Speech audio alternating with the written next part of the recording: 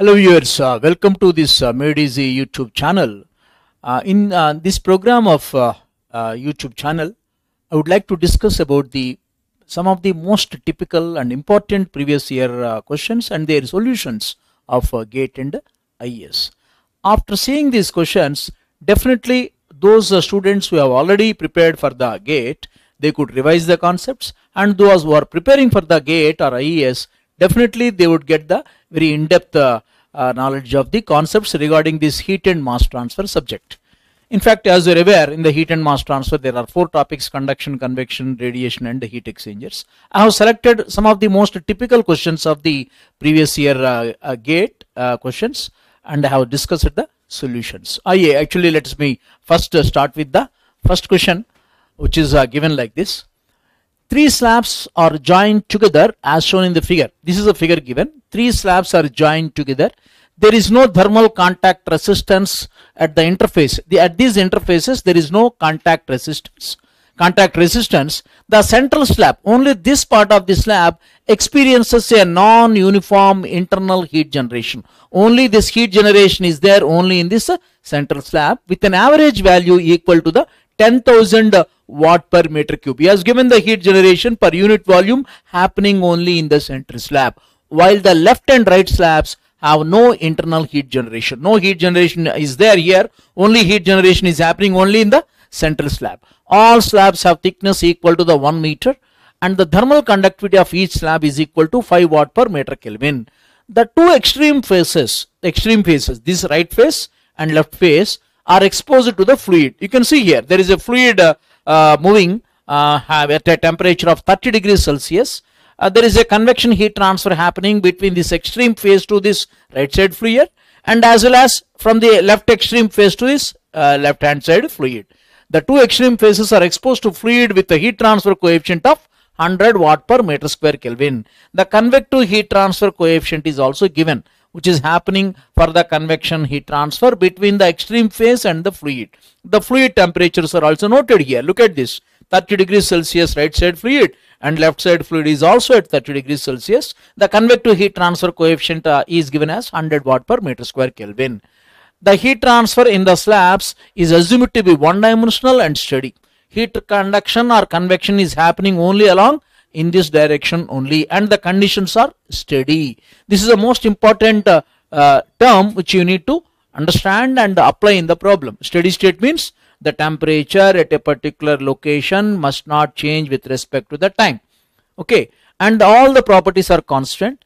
If the left extreme phase temperature, this temperature is 100 degrees Celsius, then the right side extreme phase temperature, how much?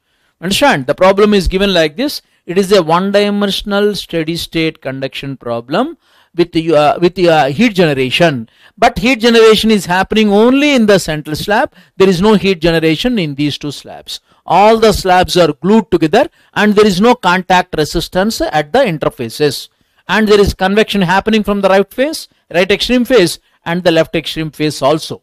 Okay, then what would be the temperature of the right extreme phase? The solution of this problem could be easily given just by applying this steady state conditions. For steady state conditions to get satisfied,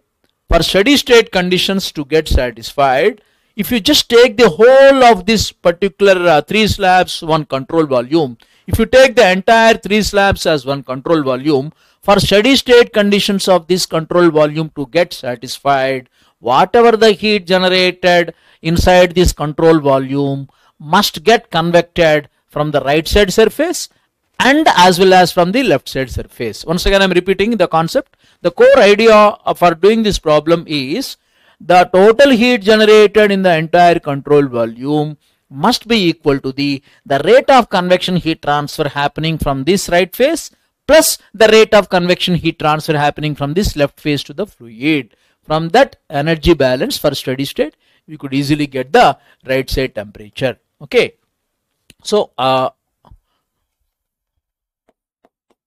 for steady state conditions,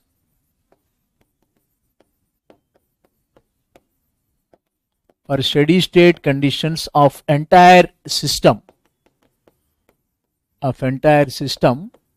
of 3 slabs, the energy balance says that the energy balance requires the rate of heat generation in the central slab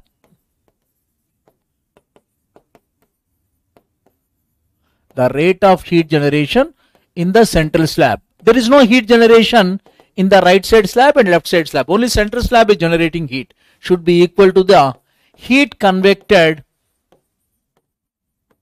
to fluid from right extreme face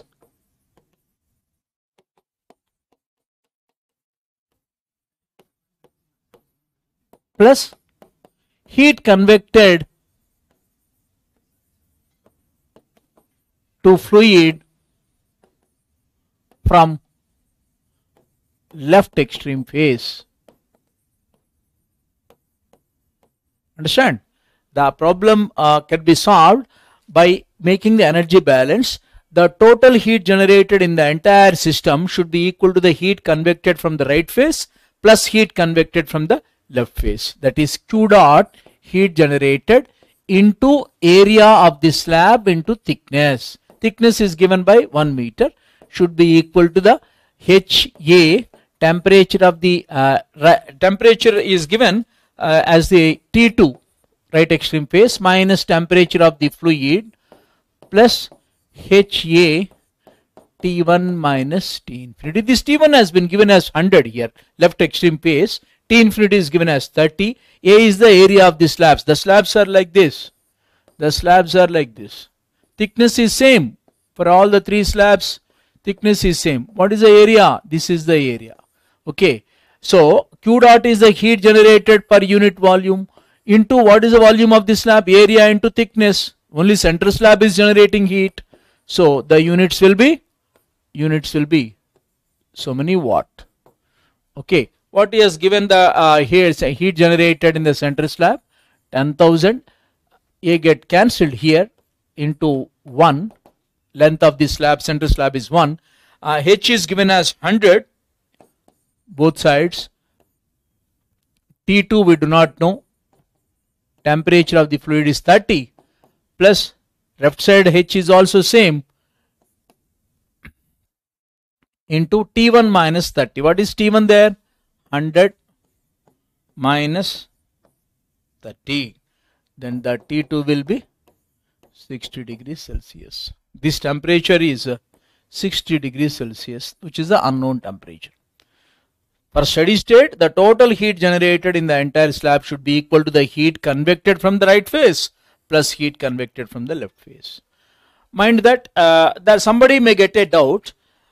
Right side fluid, left side fluid is same temperature, it is there, and we are having the same convective heat transfer coefficient, and dimensions are also appearing to be same. Then why the right side temperature and left side temperature are different? Some students may get a doubt that why the right side extreme temperature 60 is different from the left extreme temperature, that is 100 degrees Celsius, when everything is looking symmetrical from right side and left side. Why the temperatures are different? The answer will be the central slab is generating heat non-uniformly.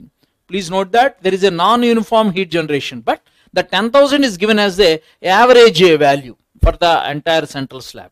That is the reason why right side extreme temperature and left side extreme temperatures are not equal.